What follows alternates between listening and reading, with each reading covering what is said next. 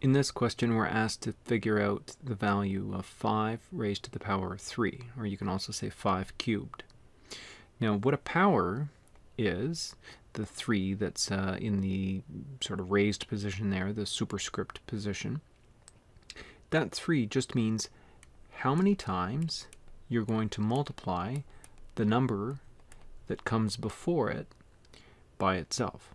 So 5 is being multiplied 3 times here. 5 times 5 times 5. And so this is pretty simple. It's just 5 times 5. That is 25. And then if I multiply 25 times 5, that's going to give me 125. So that's all that you have to do with this.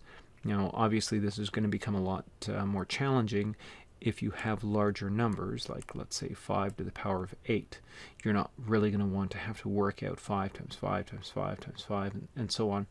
You're going to want to put this into your calculator, but it is important to know how to do it by hand if you need to, and also you can sort of take comfort in the fact that in your course you're never actually going to get into powers that are this high. In fact, other than questions that are checking to see if you understand how exponents work, you're not even going to see anything raised to the power of 3. Throughout this introductory statistics course, you're pretty much only going to see things that are raised to the power of 2. And so that's pretty easy to do. That's just something like 5 times 5. So not much work to do there if you're doing it by hand. Okay, so the answer here is D, 125.